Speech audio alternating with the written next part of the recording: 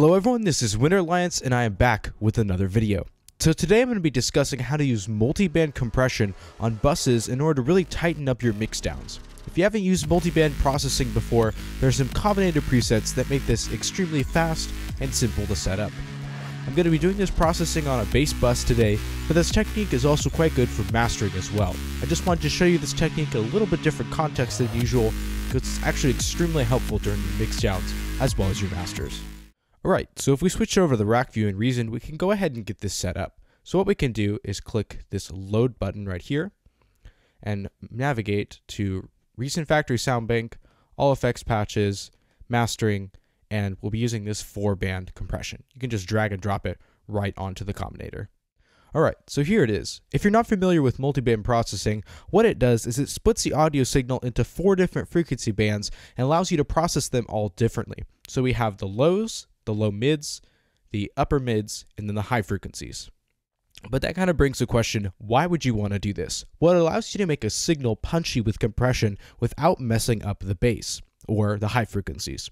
If you had just one compressor on this bass bus, for example, the bass would trigger, the compressors would trigger whenever the sub hits, which would then compress the whole signal and would not be very level or present. You'd lose a lot of the high frequencies in the bass bus.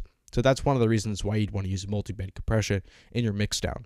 Now, the better your compressor, the better this effect will sound. 2 of my favorite compressors to use for this are, if we scroll down here, the Decam Bus compressor from FXpansion, which is around $35 or so, and it's an excellent sounding compressor. It models the SSL, just like we have in the master section inside of Reason.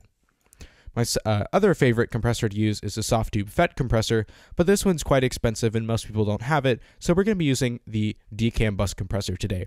The M-Class works great too, but I prefer the sound of the Decam because it's a little bit nicer. So what you can do in Reason 8 is you can just click on this compressor and drag it directly on top of the other effect. What this will do is auto-route all of the wiring, so we don't have to change anything, and it just keeps it like it was, which is an awesome feature, something I never thought of, but they added it in Reason 8, and it was a great idea. So let's go ahead and just drag and drop all these on here. And now our 4-band multiband compression with the Decam compressor is set up. And don't worry if you don't have all these fancy plugins, because it's more about how you process things rather than having the best plugins. Alright, so how I like to do this is first by muting every single one of the channels. But before we do that, I like to show you what this sounds like before multiband compression. So this is the bass bus from this new song that should be coming out in a week or so. It might even be out by the time I post this video. I don't know, but I just went ahead and bounced it down to audio so that it wouldn't skip or glitch or anything. So this is what it sounds like without processing.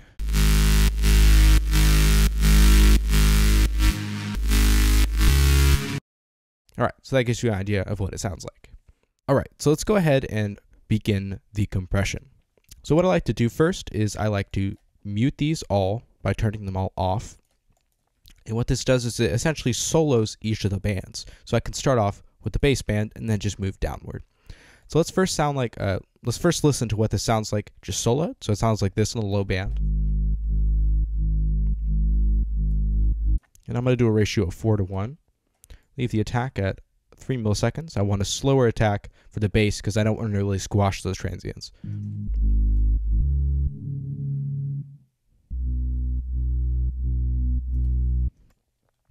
I'm actually going for something quite extreme, about 5 decibels of gain reduction. Because this is more on a bus, I like to really compress things to tighten them up.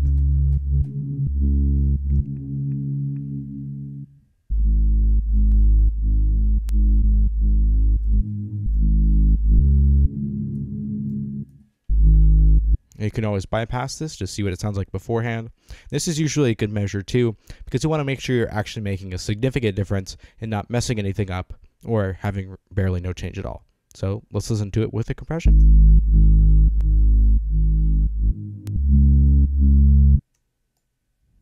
All right. Now let's move on to the low mid band.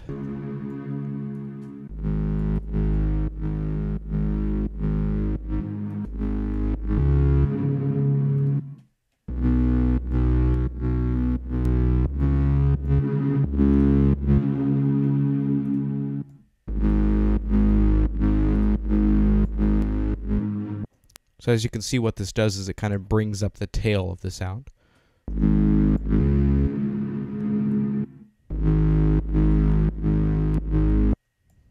bypass that. All right, so let's move on to the third band, the mid frequencies.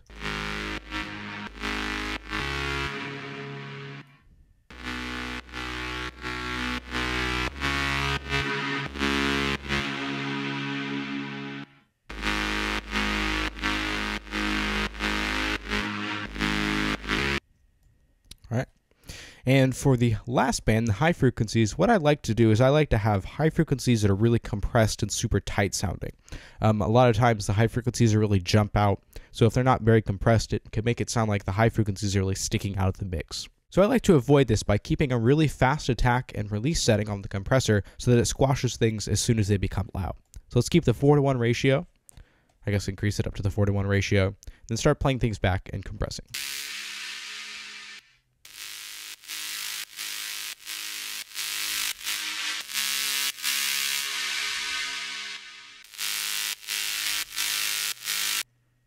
All right, so let's go ahead and add all the bands back in and listen to the before and after. Now it will be substantially louder just because of the makeup gain of the compressors, but I want you to listen to the punchiness and presence created by the actual sounds of the compressors rather than just the loudness and volume. So here's what it sounds like beforehand.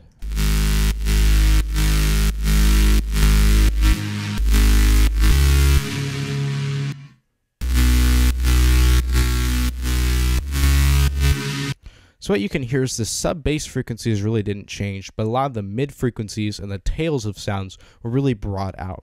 What multiband compression allows us to do is create a much more natural sounding compression rather than really just squashing things. It allows the mixdown to breathe a lot more, but still to be super loud and super punchy. So it is a pretty subtle difference, but a lot of subtle differences will end up making a really big difference in the end at your actual mixdown. And one more time, I'll play you what it sounds like beforehand, and then just kind of switch back and forth.